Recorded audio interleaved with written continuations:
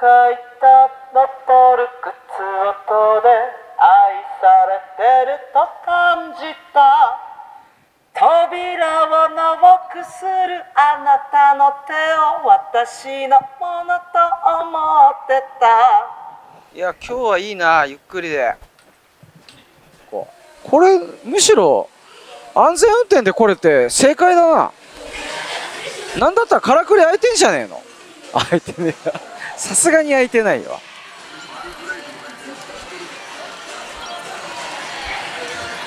おい、ゴジエヴァが開いてるぜ。じゃあちょっとゴジエヴァとかやるか。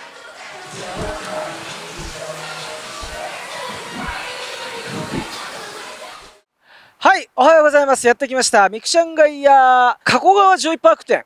加古川バイパス降りてちょっと行ったところの、いつもの 2days ではないですね。明日がいつも行ってるミクちゃんガイアアリーナ加古川店。まあアリーナですよね。の、なんとリニューアル初日で、今日がアリーナの方が天休、お休みと、リニューアル前のね。であるなら、じゃあ、蓮向かい、まあちょっと3キロぐらい離れたところにあるジョイパも行ってみたらどうっていうのを受けまして、来ました。本日日付がお盆明けの8月20日火曜日と。で、並びがですね、70人なんですけれども、僕の方がバイパス、加古川バイパス事故渋滞結構2台の乗用車がクラッシュしてまして、7分抽選間に合わずで、まあ75番目ぐらいに入場という感じ。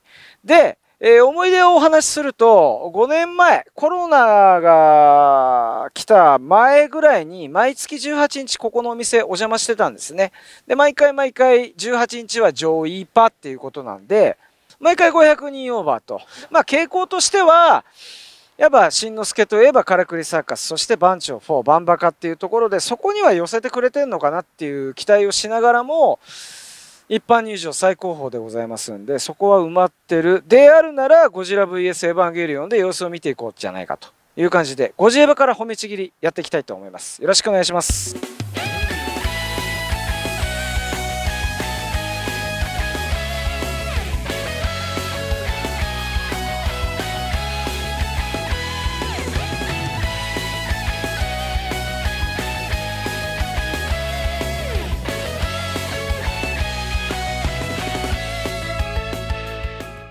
はい、ではゴジエヴァやっていきましょう。でまあゴジエヴァは行ってみたらミリオンゴッド、そのプレミアム的な何かを引けばどうにかなるみたいな。ただそんな中でもやっぱり高設定になるほど初当たりが多くなるんで、その高設定は意識して今日は褒めちぎっていきたいと。で高設定じゃないな、これ高設定厳しいなって思った瞬間はちょっと移動していきたい。理由はですね、今日割と機種ラインナップが豊富で狙えそうな機種がたくさんある。なんでまあ朝一はゴジエヴァからハイリーノのですよね。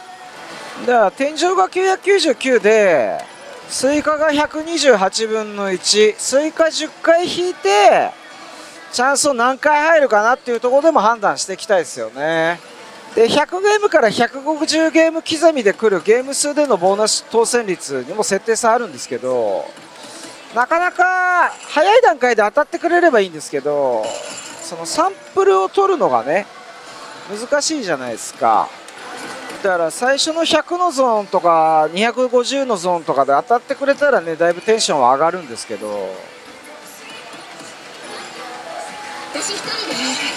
はい、34ゲーム青チャンスで降格以降は47ゲームまで降格確約っぽく。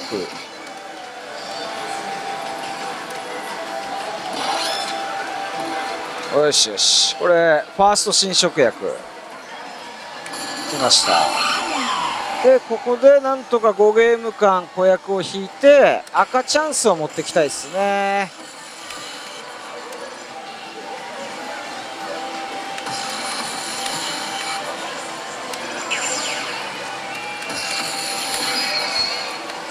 で次のゲームまでは降格なんで、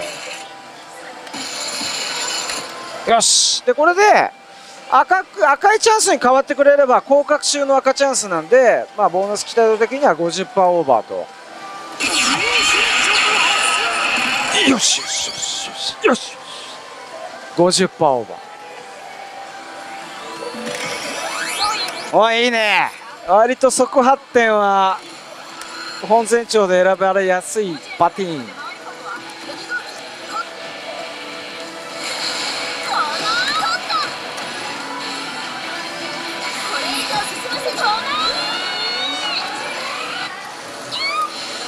やっぱ一回戻んだよな。これは仮に設定1だったとしても当たってほしいパターンですね。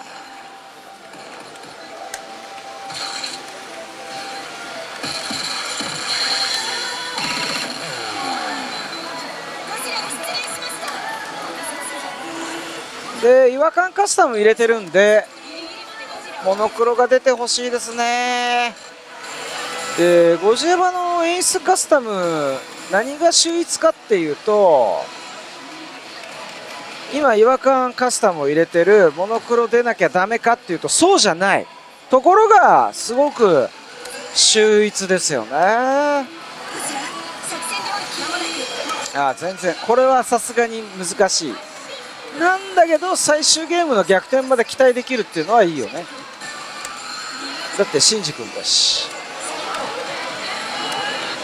ダメだ。うわー、降格赤チャンス外したわ。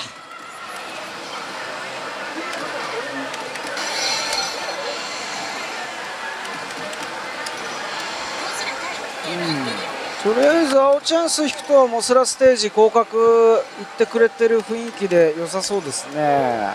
まあ設定差ないですけど、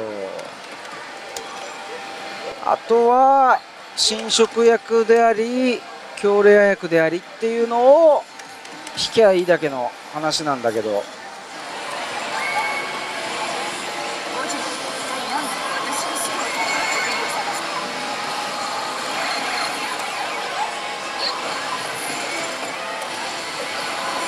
これレア役してしたらさっきの青チャンスから全長いってますね。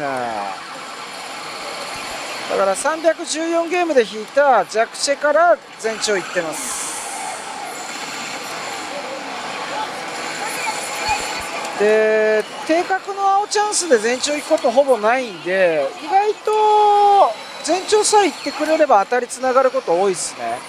これ熱いですね。新職役後4ゲーム目でレア役なんで、弱レア役だったら赤チャンスだし、これ強チェチャンス目だったらもう金チャンスになるんで当たり確定。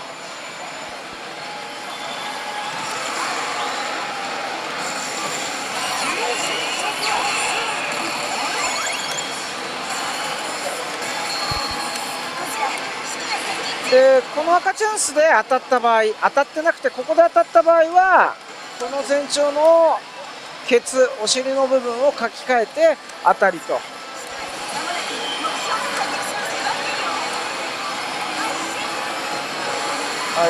新職役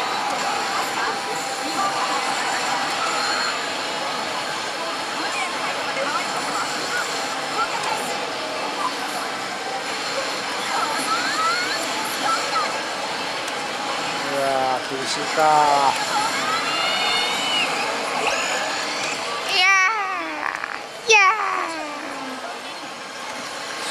そういいところは一つもないな。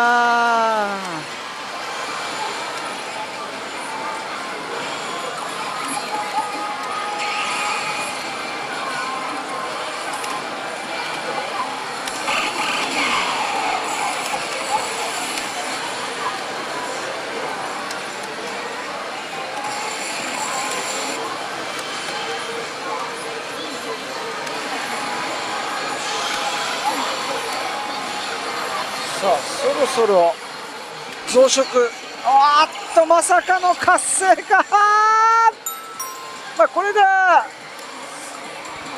ごめんなさい、ゴジラ vs エヴァンゲリオン、ごめんなさい、エヴァンゲリオン好きに言わせるとエヴァンゲリオン vs ゴジラのゴッドな部分です。はい、ゴッドを今から消化してきますんで、トゥゲザーするぜ。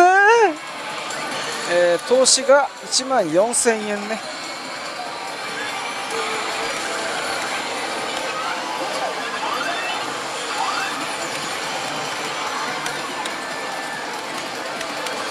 最悪ね、外れ2ゲーム連続とかもうほんと最悪なんだけど、これもう3ゲーム連続とか最悪なんだけど。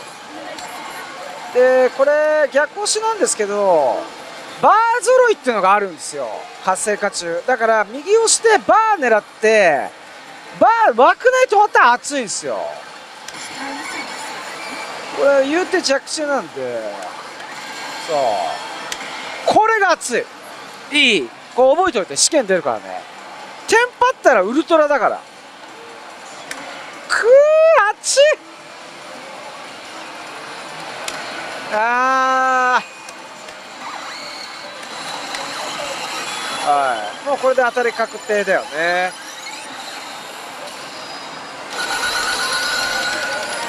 ぼちぼちでんかな。はい、1万4,000円。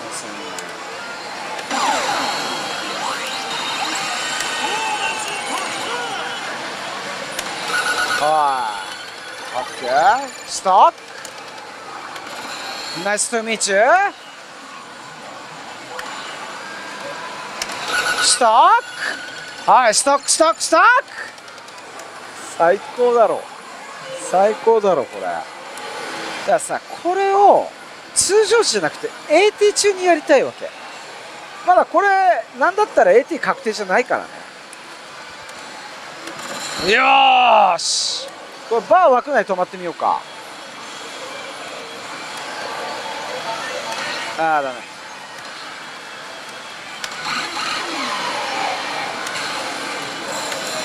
ダメだ、終わった。ちょっと待って、大変なことになってる。まだあと10ゲームもあるんだが。もうやめて。ダメだ、終わっちゃった。何個ストックしてるか分かんない。4個はしてると思う。だから一発目でこれ決めたいよね。一発目で決めたい。お先。なるほど。も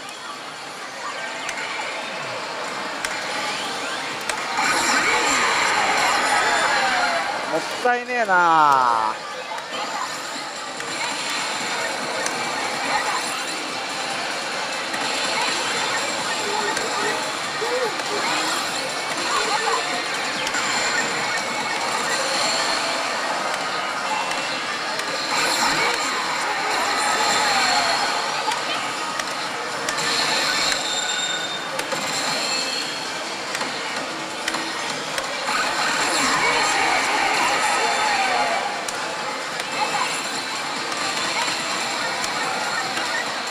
やべえぞ、これじゃ終わっちゃう可能性あっかんな。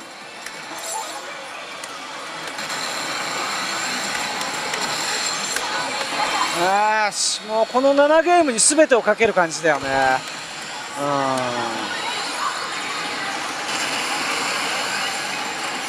スイカ。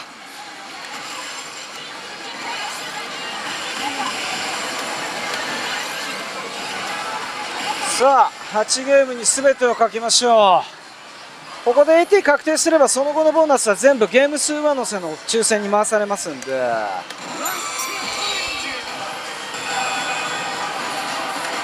ナイス。6分の1、8分の1、6分の1、8分の1、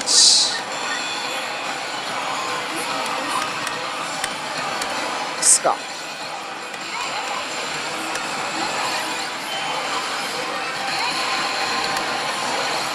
え、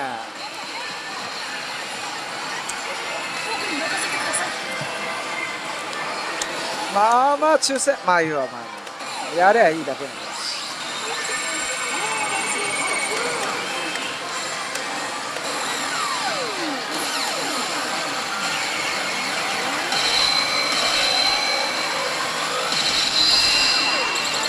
ここはちょっと無我の境地でいこう。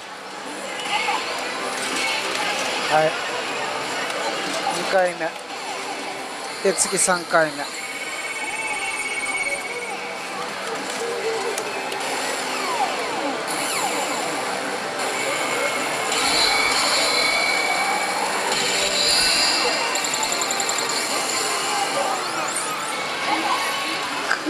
きついな。今度全然リプレイ引かねえわ。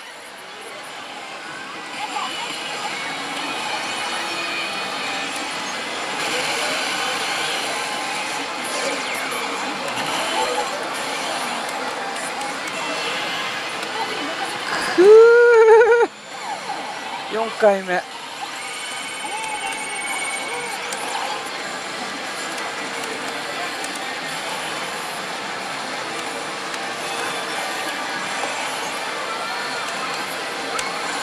はい、64。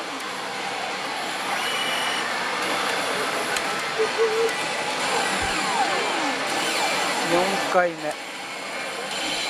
で、やっぱね、高設定だと赤7が出てきやすいんですよ。で、あとスルー回数天井が短縮されやすい傾向にあるんで、今のところ微動だにしてないですね。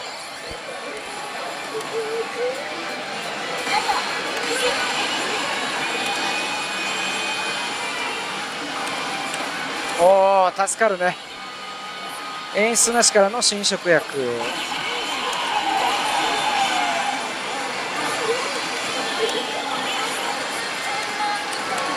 もう一発。もうちょっと待っててほしかったけど。で、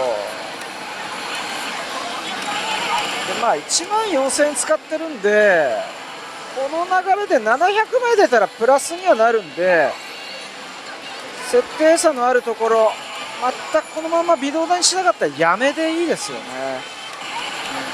お前いいか、このままだとお前のことを褒めちぎることなくやめちまうぜ。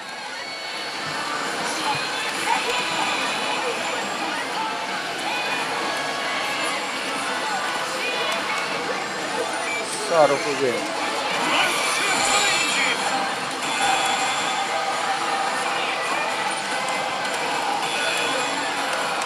ねえ、8分の1。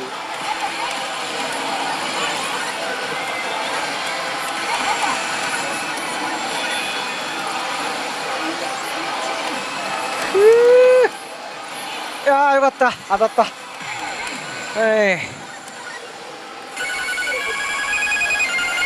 で、あと何個残ってるかな。1個は残ってると思うんだけど、さあどうだ。終わり3個っていう。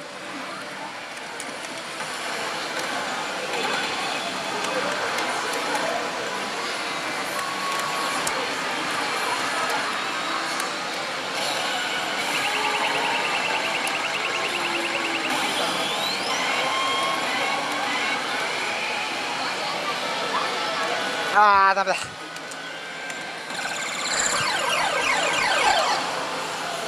なんすか。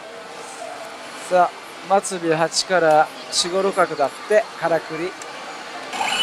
末尾8だよこの台も。658、10台隣で出たってことか。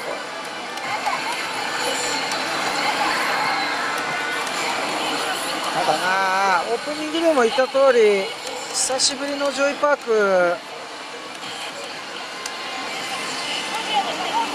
暑そうなところはからくりと番長法なんですよね。やっぱり僕の色はそこだと思うんで、だからからくり末尾8から4、5、6角が出たとはいえ、じゃあ末尾8当たりかっていうとクエスチョンマークだよね。さあ行くぜ。惜しい惜しい。でこれ夜行ってほしいな。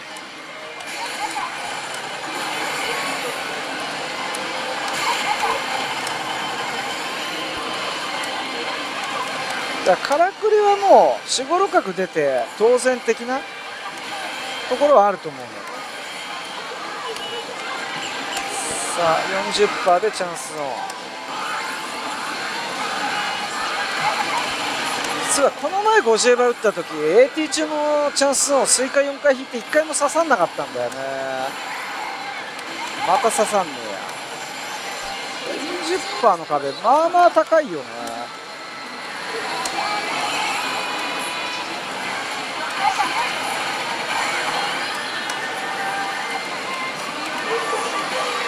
ここで90分の1と。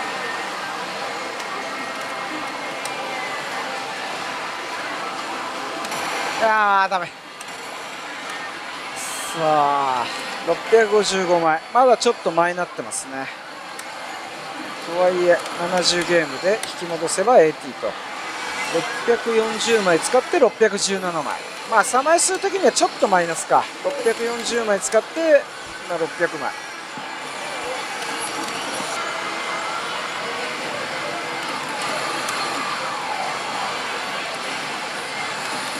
はい、残念ですけどここでこの台はリリースしたいと思います。一応からくり8台やってやっぱ濃そうなんですよ、配分が。で同じ列にいるゴジエヴァですけども、果たして配分いいかっていうとそんな甘くないと思うんだよね。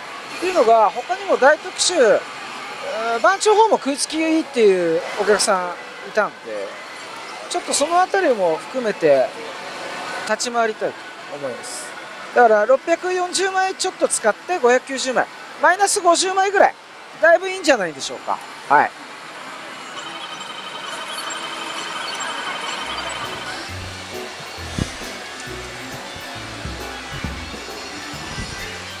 これねオリジナルミクちゃんすごいね。ただスペックめっちゃ甘いらしいんですよ。顔はすげえそそる。こっちとかもほらめっちゃそそるじゃん。なんかアラジンっぽいもんね。でこれメーカーに委託してるんで作りはしっかりしてるんですよね。まあ僕の動画じゃ打たない。チェリオの動画とか見てください。チェリオの動画とか結局さダイトなんじゃないのこれ。ダイトなんじゃないのって言っててダイトは埋まってんだけどね。ちょっと戦国乙女はねペルペルの影響ではい番長法バッツリ埋まってます。1400枚1300枚1300枚2000枚1100枚2200枚772枚出てんじゃんめっちゃ。はあやっぱゴジエヴァ気になんな。これゴジエヴァ打つわ。スイカ1の1のゴジエヴァ、これはゴジエヴァだ。これ打ちます。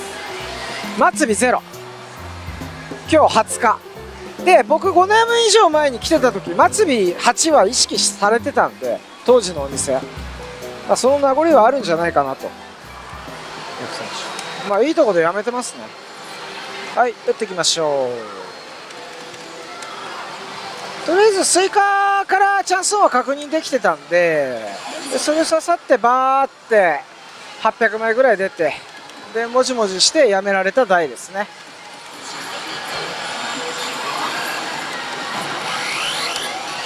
し第1章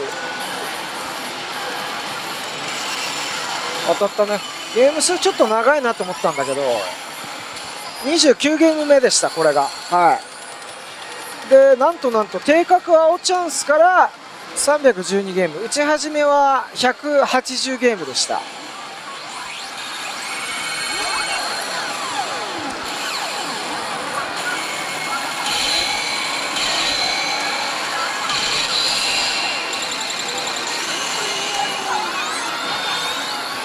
でまあ設定差はあんまないと思われてるところなんでラッキーだね。ラッキーダメ。いやもうデフォルトの画面とデフォルトのセリフしか来ねえわ。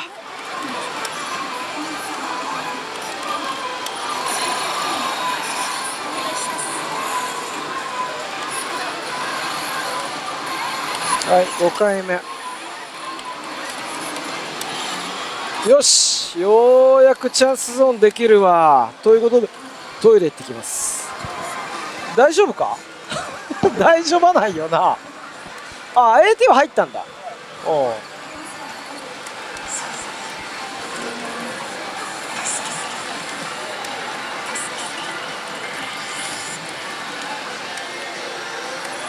ね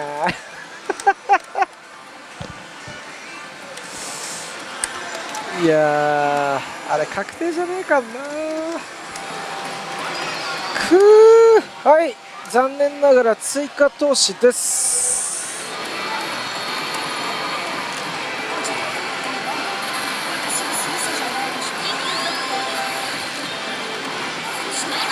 あー、今日初めての強例役。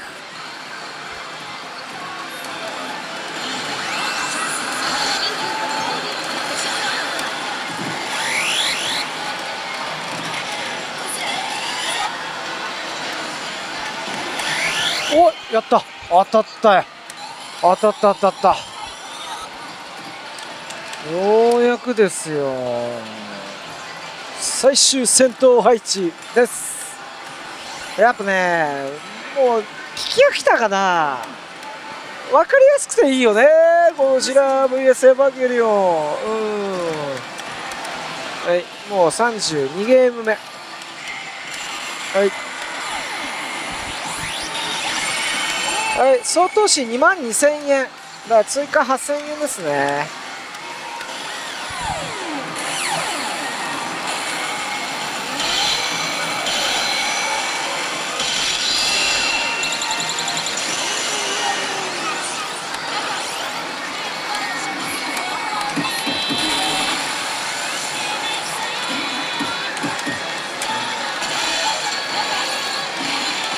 無理やって。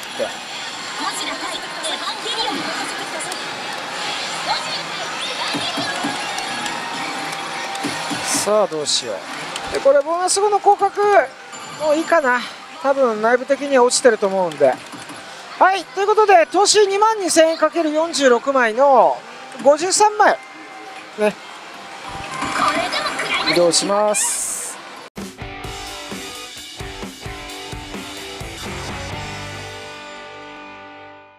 はい、番長7台あるんですけれども、一応一撃1170枚は出てる台、マイナス1000枚いってないぐらい、まあ、大当たり利益も見れるんですけども、ここね、ここで多分2スルー3スルー食らってるんですよ。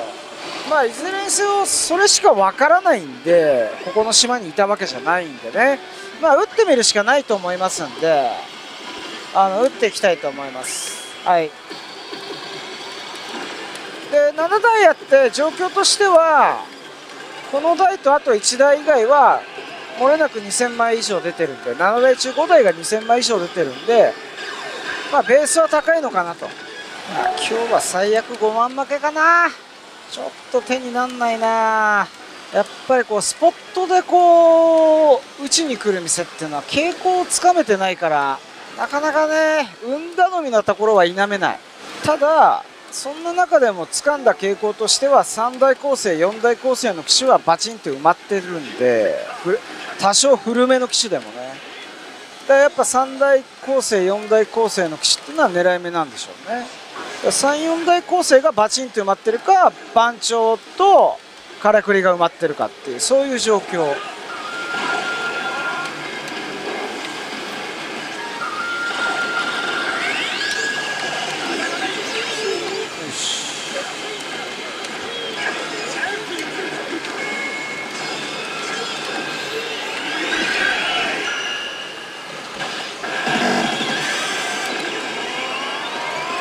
はい、ちょっと厳しい。ああよかった。さあ 11.7 分の1の勝負。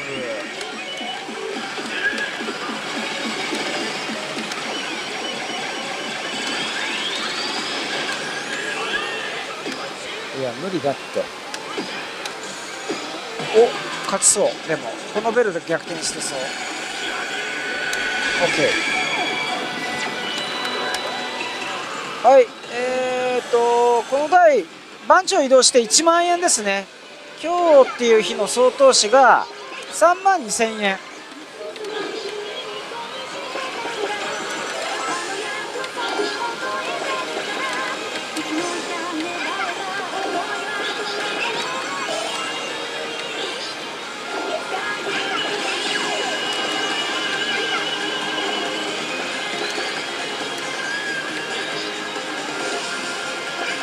頭に来ちゃうぜ。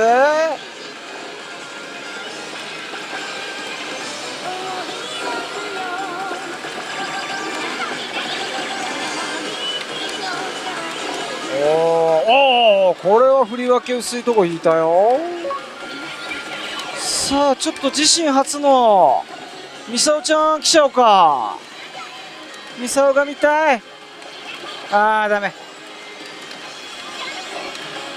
さあとにかく 11.7 分のチャンスベルか27分の1のレア役。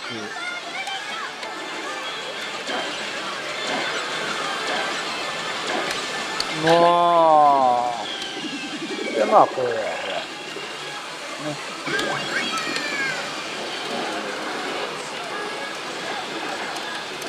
ああマダラはありがてえ。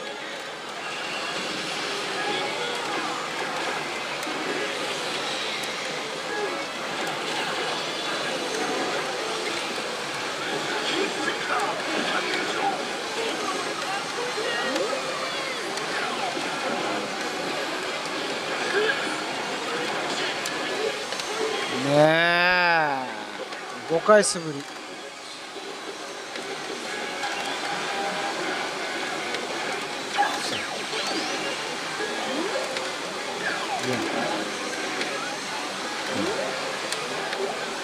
最悪。ありがとう。素振りのせいかよ。はいやり申した。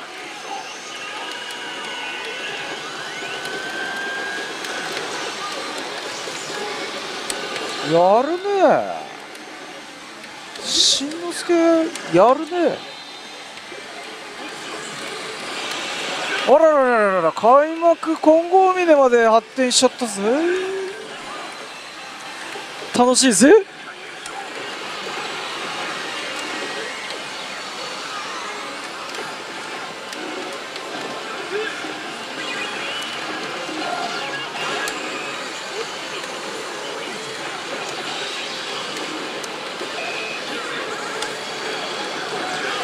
熱いぜ。スマッシュスマッシュスマッシ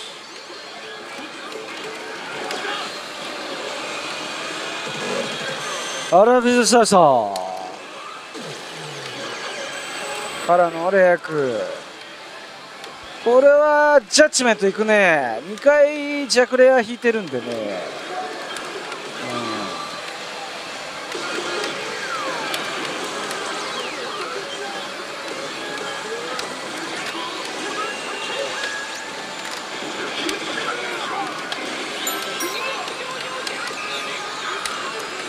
クラッシュ。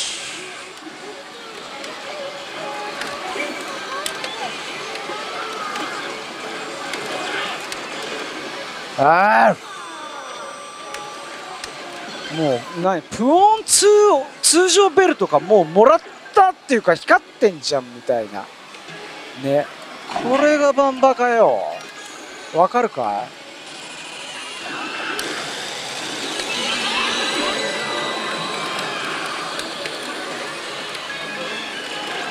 い。いや OK いや OK。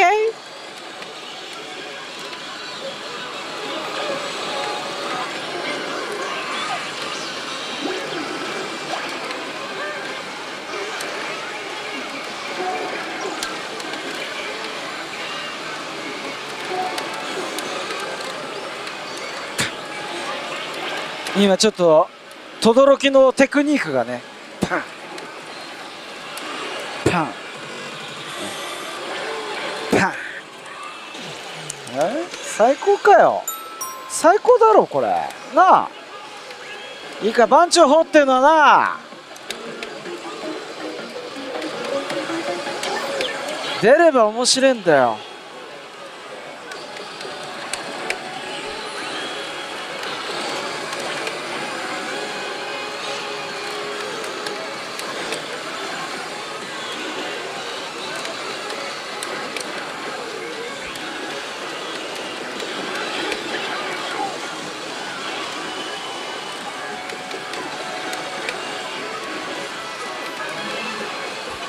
おい、ちょっとつまんねえぞ。おい、つまんねえぞお前。何してんだお前。このままだとほんとつまんねえかんな。何してんだお前。ぴょんぴょんぴょんぴょん跳ねてるだけで。お前ちょっとふざけやがって。そう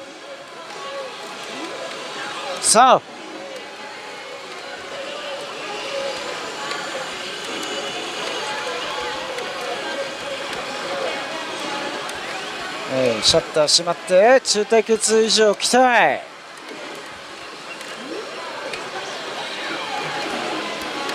あっち向いてほい。つけやす。ノー。ダメじゃん。ダメじゃん。こんなもんダメじゃん。ああ、終わったわ。豪聴覚マジ夢だったわ。ほんとこれ夢幻で終わったわ。もう間が悪かったね。早すぎた。豪聴覚行くの早すぎた。お願い、豪大寺行ってお願い。無理か。無理。いったー。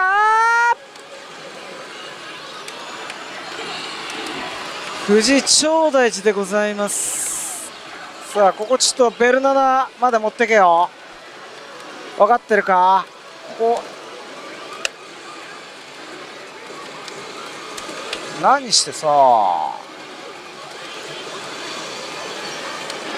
そう、オッケー。やれることはやった。とりあえずやれることはやった。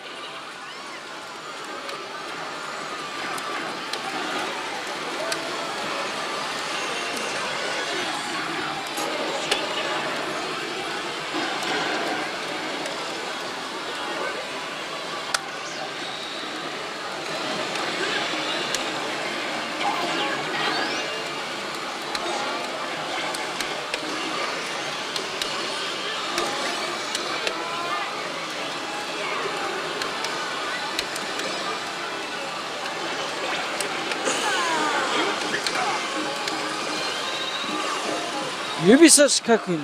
よーし。バカチンが本当にいい加減にしろよ。お前そこは BB だぞ。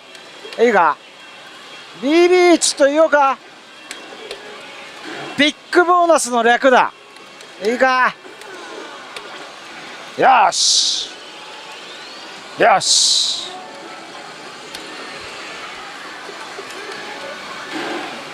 ああくそ。こ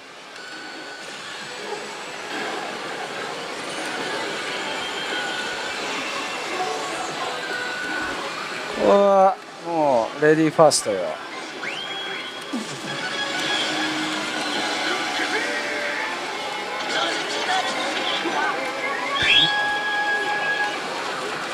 あー、ちぐはぐだね。7揃い広角期待できる3ゲーム間でベルが刺さってない。1回も。かつチャンスベルを引いてない。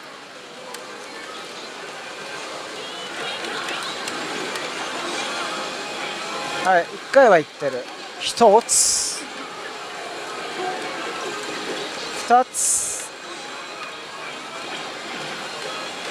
3つ。よしよし、2回いってる。1つ。オッケー。まあ全然ちぐはぐだったけど起きてくれたよ。ありがて。お、しかも3回いってるな。今日もミサオは行きやすいか。いや、ミサオ自体行きやすいのか。さあ、チャンスベルなし。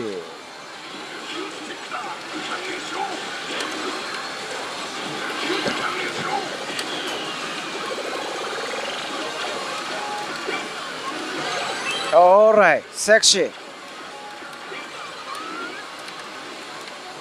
ダメだー。ここはパンチアウト決めたかったよね。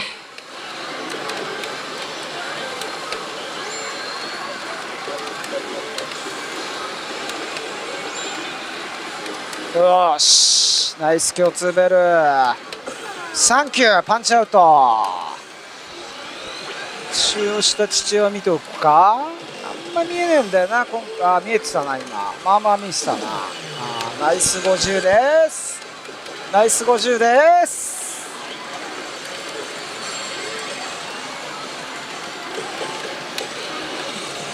とはいえここで乗せりゃいいって話だな。いや違う、だとしてもか。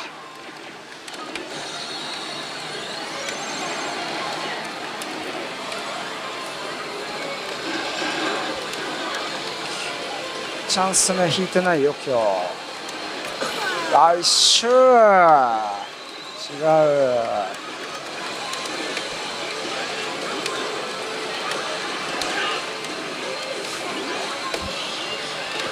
バカチンがそれじゃダメだろうよ。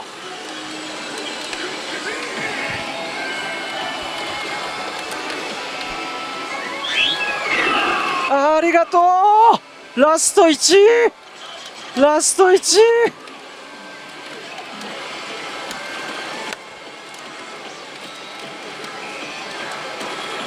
スマッシュ。ストロングスマッシュからのファイナルスマッシュ。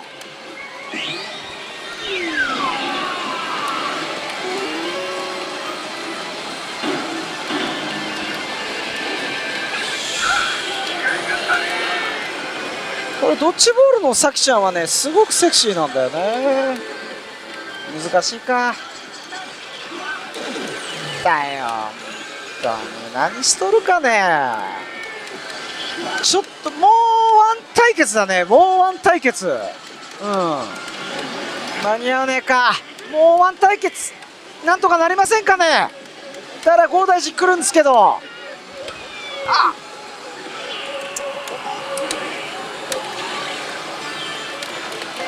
こまでだ。はい、200ゲーム。もうあと100ゲームぐらい欲しかった正直。いや厳しいね。しまったー。はい、樹海天井。チ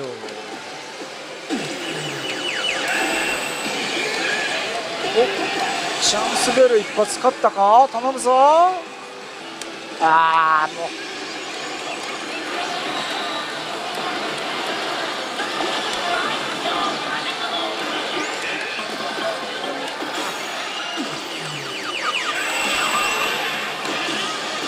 2回。オッケー。ちょっと待ってください。この弱体化は今の対決負けでひょっとしたらひょっとしますよ。ただこのね、万が一逆さ行った場合、通常時逆さのつらみは本当つらいんで押します。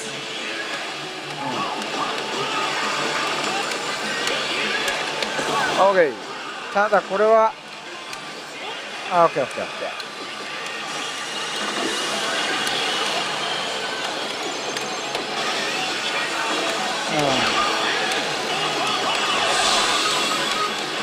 ポイントはこの後の対決だよね。間に合わねえか。せめて24ベルで樹海じゃ刺さんねえよな。刺さった。さあともあれ投資3万2000円 ×46 枚で1000枚は出てくれました。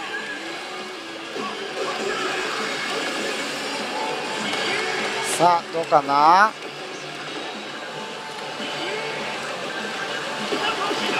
押しますね。押しますよ。大丈夫そうだね。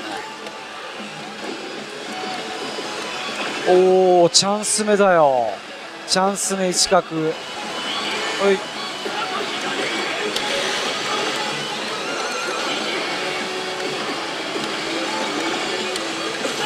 お、いいぞ。これで中レール中断、またチャンスベル止まった。激アツというかご来光1角になりますね。惜しい。